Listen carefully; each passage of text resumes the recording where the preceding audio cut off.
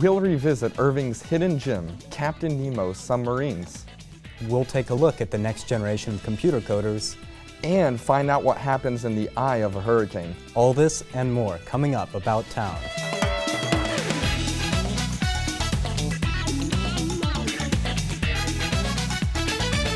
Hello everyone, and welcome to About Town. I'm Tyler Rouse. And I'm Marshall Baldwin. We're part of the summer intern team here at ICTN. With some help and guidance, we were able to create this show, and we learned a lot along the way. One thing that I learned a whole lot is that, you know, TV is a whole lot different from onstage acting. And throughout high school, I did stage acting most of my life, so doing news is a whole lot different than any other acting that I've ever done. Well, it was really cool for me to go out and actually report on stories, because I want to be a broadcast meteorologist. But it's really interesting to be able to go out and report and make a story. Yeah. Well, we are so glad you decided to join us for this special edition of About Town. As always, we'd love to hear from you. Let us know if there's a community event you'd like to promote on the show or a story you'd like to see us cover. You can email us at ictn@cityofirving.org or connect with us on social media. Please subscribe to our YouTube channel, like us on Facebook, and follow us on Twitter. We'd love to hear from you. Young women from all over Irving gather at Valley Ranch Library to take part in a coding course that aims to close the gender gap in the tech field. Let's take a closer look at this session of Girls Who Code. It's pretty quiet in here. But there's some intense work going on. Welcome to a session of Girls Who Code. Here at the Valley Ranch Library, this computer science course is the result of months of planning. The library's actually been really interested in trying to get this program started for a long time, and we finally got the funding to do it. And Amanda reached out to me because they wanted to start a chapter here in Valley Ranch, and so that's how I got started. So we contacted the Girls Who Code program, and once they okayed us to start it, we jumped right in. Amanda King and Nailan Mehra are facilitators and mentors at this session of Girls Who Code. Their goal? To provide an environment for young women to be able to have a safe environment to learn and have a bond of sisterhood as well. The girls here at this session came for all sorts of reasons. Well, I came across this and I decided let's do it. My mom was searching about it. I was looking through a calendar for Valley Ranch. But they all wanted one thing. They want to learn how to code. The girls here are learning different coding languages at various levels. JavaScript, CSS, and even HTML. The girls at this session were already putting their knowledge to use. I'm trying to create a travel web page. I'm making a web page about the coolest creatures. And were becoming more confident about their coding abilities. It's not difficult, it's easy. Girls Who Code is a nationwide nonprofit organization created in 2012 with the goal of closing the gender gap in technology. We think it's really, really important that this is a girls-focused program because the coding and computer stuff is such a male-dominated area of work. Girls are 5 times less likely to consider a technology-related career than their male counterparts, and less than a quarter of computer science degrees are awarded to women. However, Girls Who Code is already making a difference. They have really high statistics for girls that were in these classes that eventually go on to major in STEM fields and go on to careers and such. Classes are held at the Valley Ranch Library every other Saturday. We're really, really happy that we were able to get this started here. For About Town, I'm Marshall Baldwin. To learn more about the organization, go to girlswhocode.com or visit the Valley Ranch Library's website to enroll in the course. Teens have a lot to say if you ask the right questions. We talked with a group of teens at the recent poolside jam at the Center Park Pool, and we'll hear from them throughout the show. Up first, here's what teens like most about their hometown. What's your favorite thing about Irving? Ooh. Honestly, Center Park. I would say this pool. What's your favorite part about this place? Being able to go swimming with my friends. It's a fun place to meet people, hang out, chill in the pool. It's sunny, great pool, great friends, nice people. I guess the people, they're pretty cool, I guess. The friendly places, you know, that's for kids and adults. And then there's like the new freeway. It's getting better. Yeah. Looking nice. There's areas where it's safe and it's safe to have friends over. Favorite thing about Irving? Well, since I've been here for about 8 years, I like how it's like a little small town, you know, everyone knows everyone. It's kind of small, so like you kind of know everyone. And what's your least favorite thing about Irving? You know everyone. And what's your least favorite thing? It's hot. Supplies for Success has been a citywide project for over a decade to help distribute school supplies to Irving Independent School District students. Executive Director of Irving Schools Foundation, Crystal Scanio, and Pastor Ephraim Figueroa are here to tell us more about Supplies for Success. So welcome to both of you. Thank you. So Thank for you. our viewers who don't know, what is Supplies for Success? Supplies for Success is our annual event that we have that we host. This year, actually, going to host about 7,500 students, where we give them school supplies, but we also give them opportunity to learn about resources that are available to them in our community. They have other fun things like dental checks and vision checks, and also, we kind of last year started this initiative to make it fun. We say education is fun. We just not want these kids to come to school and say, give me a backpack, let's go. No, and get a backpack, go and have fun, because going to school is very fun. Absolutely. So what's one of the main reasons people can contribute? What's one of the main ways that people can contribute to this cause?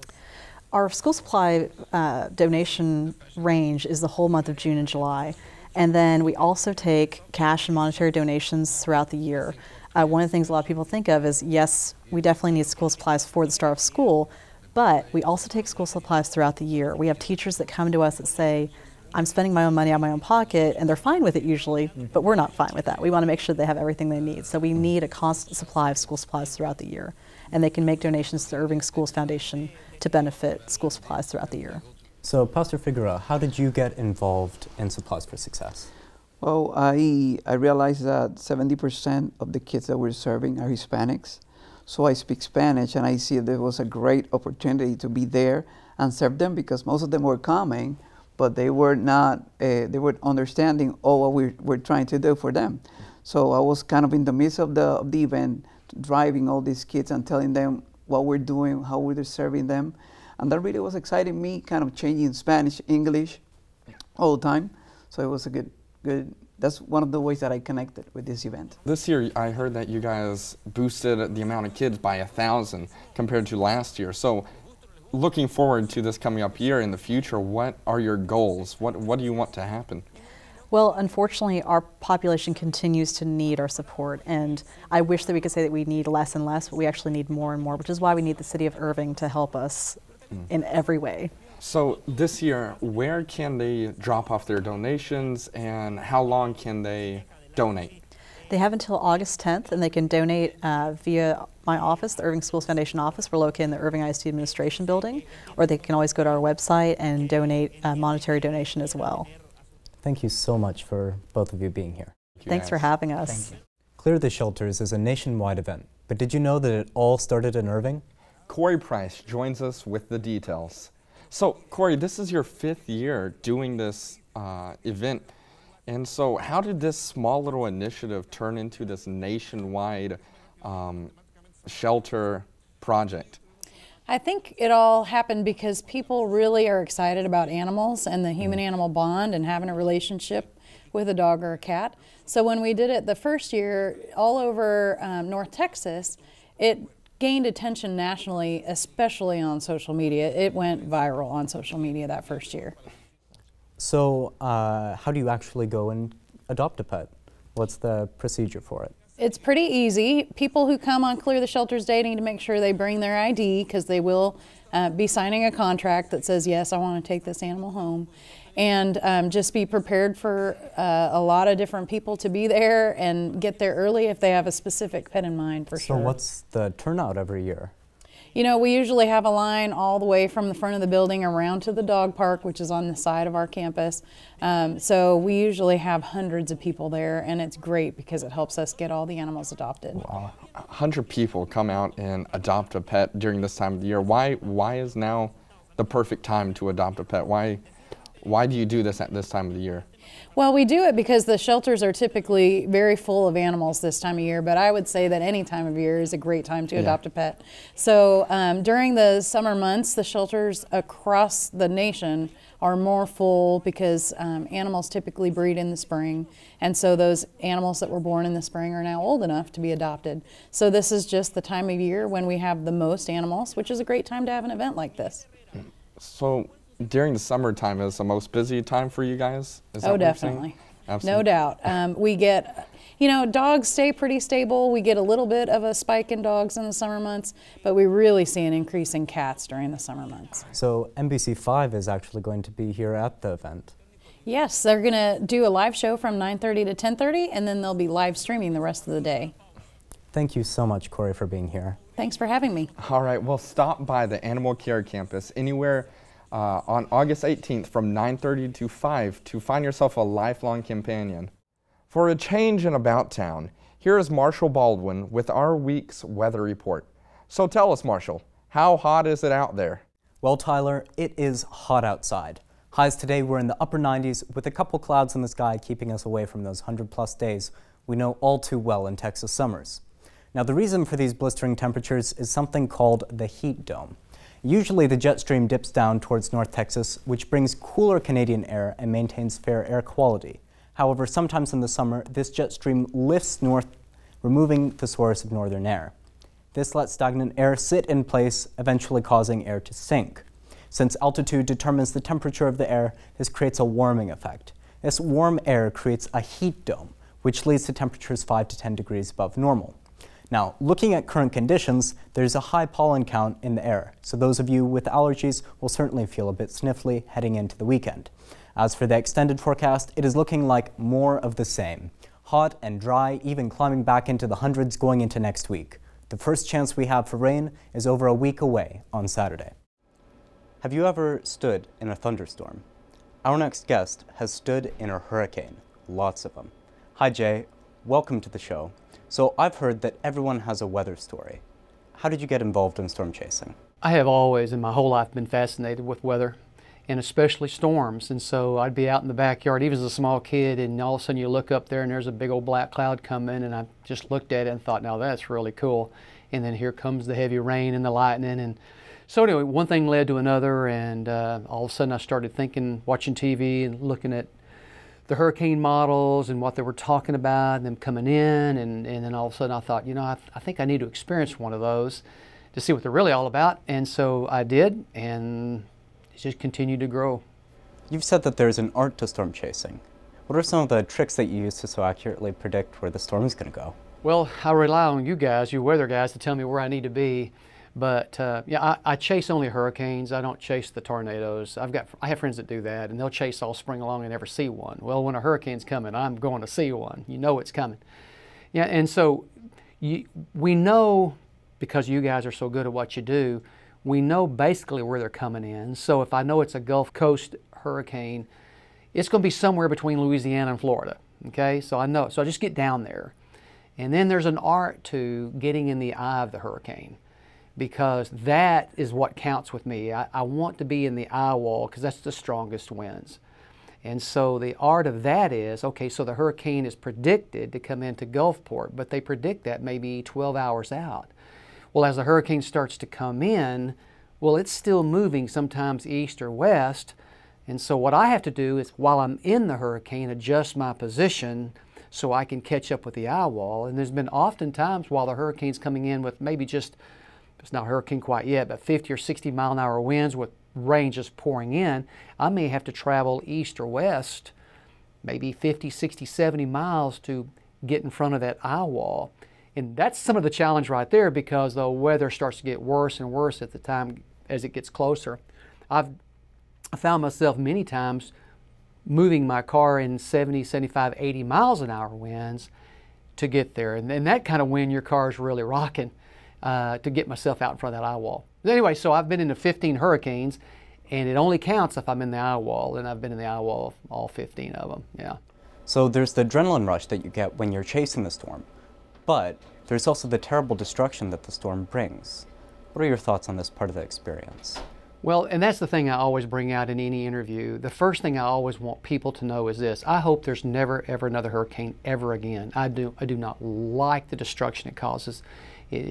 People lose not only their property, but some people lose their lives. I don't find thrill in that at all, period. Now that said, whether I don't like them or do, the hurricanes still come, and if they're going to come, I'm going to be there. Well, one of the things that I do is I give it a purpose.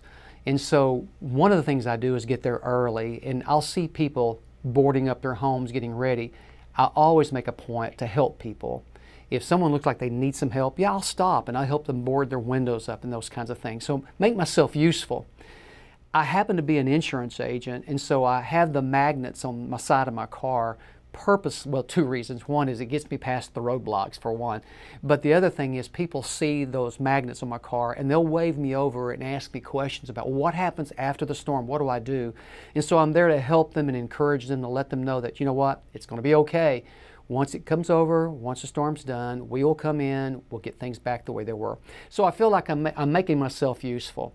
One of the neat things about hurricane chasing, other than the fact of just the dynamics of the storm, is when you do get there early, I like to go to the grocery stores and the Lowe's and Home Depots, because that's where people are going to get ready for the storm. They're there buying water, they're there buying the wood for their windows. And so there's just, it's interesting, there's a little bit of an excitement because everybody's anticipating what's coming. And so I watch just humanity do their thing, and they're all rushing and going and here and there. And I help them load stuff up in their cars, the wood, the plywood for their windows, and so it's that's an interesting aspect of it as well. And the whole time I'm doing that, I'm tracking the storm, because while I'm watching this and while I'm doing this, I might see that the storm has gone either east or west, or if on the east side, north or south, and so I have to keep an eye there, so I make sure I'm positioning myself. I call it the linebacker drill. I try to get myself in front of that eye wall, so I know that I can try to get in front of that thing when it starts to come in. Yeah. Finally, what would you say to someone who's interested in getting into storm chasing? Well, the caution's always this: there's always a risk, and I've come close many times of getting in some really serious situations. So anybody who wants to chase a hurricane, they got to be ready to risk a lot. Other than that, I would just say try one out and see what you think about it. My first one was Hurricane Andrew. I actually started on a big one back in the early 1990s, and after I did that one, I knew I was hooked. And so I've only missed one since then, and that was because of my granddaughter's being born. Other than that, I've seen everything that's hit the continental United States. That said, I hope we never have another one again. And I anticipate a very low hurricane season this year because we have that big high front sitting on top of us. Mm-hmm. That's great. Keeps them off our shore. Yeah. If anyone wants to learn more, how can they contact you? Well, you can just always call my cell phone. I love to talk to people about it, and they can call my cell. It's 972-978-4460. Not everyone is as adventurous as J-Lo, but some teens have some ideas of life after high school. Here's a look. I go to Jack Eastling Academy for Law Enforcement. So you want to be a law enforcement? I'm probably going to go into the Army instead. Probably join the Army, the Marines. I want to do some kind of special forces. Like if I go to the Navy, I want to do Navy SEAL. Where do you see yourself in 5 years? Do you know? I have no idea. Hopefully not here though, because I like to go out and explore, and I've been living here all my life. Being a nurse. Actor and dancer. A defense attorney. I want to become a lawyer and study law. I just want to help people. That's a noble cause. I want to do something with special needs kids. What do you plan on studying in college? Probably studying business and finance so I can start my own business. What do you plan to study when you get to college? Law enforcement. I want to be able to fix the justice system and be able to make it right instead of putting innocent people in jail. I like the law. I like to see people behind bars for what they did bad. If I can do good, then I should. Speaking of the ocean, not every captain is out on stormy waters. Some of them are here in Irving making delicious sub sandwiches at Captain Nemo's Steak and Submarines. Let's take a look at this long-standing Irving staple. Captain Nemo's Steak and Submarines has been here for 45 years. Let's go see why. Captain Nemo's Steak and Submarines was founded in Michigan by William and Fay Miller, who brought the business to Irving 45 years ago. It is currently owned by their son Bill Miller, who along with his staff continues a tradition of making quality subs. We like to guarantee that you're going to get the best possible sandwich here. Captain Nemo's takes pride in making all their sandwiches with freshly made bread from scratch. We've got our turkey, our ham, chicken, and a veggie option. Our most popular is definitely our steak and cheese. Oh, and corned beef, of course. Get a lot of native northerners that come down for that. Longtime customer Mike McAllister, who's been eating at Captain Nemo's for nearly 10 years, tells us his favorite order. A lot of people come here for the steak and cheese sandwich, but the traditional's got a taste you just can't get anywhere else, like Subway or, the corporate-owned places like that. In addition to subs, they offer popular seasonal specialties. Once the fall rolls around, we have our chili that the captain makes himself. That actually has a following in its own. We also, in the fall, make our carrot cake from scratch, and we have that around for a couple months. Most people say not enough. Being a part of Irving for so many years, Captain Nemo's enjoys giving back to the community. We do participate in a lot of charities.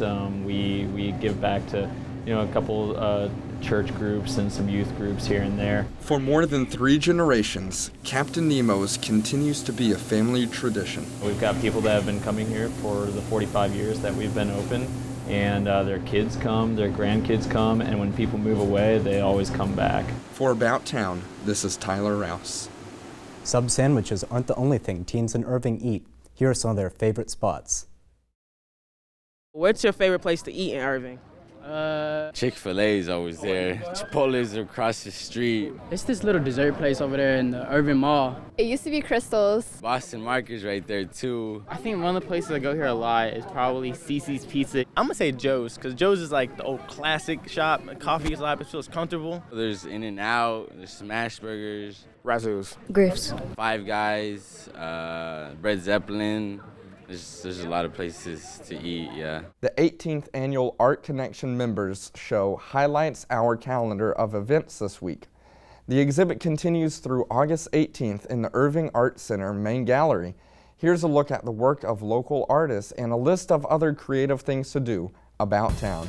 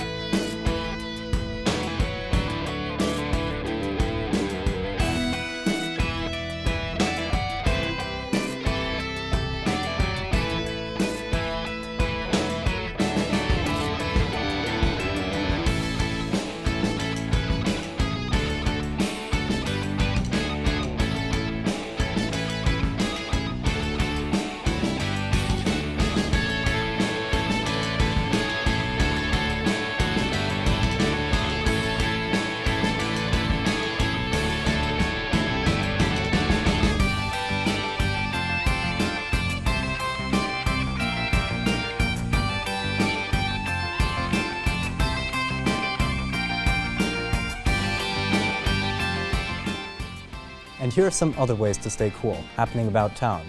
The next Poolside Teen Jam is Saturday, August 4th from 7 to 11 p.m. at the West Irving Aquatic Center. Visit the Parks and Recreation page at cityofirving.org for more information. If the acting bug is in your system, check out the Teen Scene Theater Camp at the Irving Arts Center. It runs August 6th through 10th and concludes with a fully staged production on that Friday at 6:30 p.m. Call 972-252-ARTS for details. If you're at least 15 years old, you can learn skills that will help you save lives at the Red Cross lifeguard class. The next classes on the schedule are August 16th through 18th at the North Lake College Natatorium. To learn more, call 469-446-0201. The South Irving Library is hosting a back-to-school owl party on Friday, August 17th from 7 to 10 p.m. as part of their Friday night library series. To learn more, call 972-721-2606. And that wraps up this edition of About Town. Thanks for joining us. Please be sure to tune in next time for a look at the one-act play competition. We'll also take a look at RBR Music School and the Art Connection Member Show. We'll leave you tonight with a look back at Aishi Guha in performance at this year's Irving's Got Talent. For About Town, I'm Marshall Baldwin. And I'm Tyler Rouse. Have a great evening. About Town.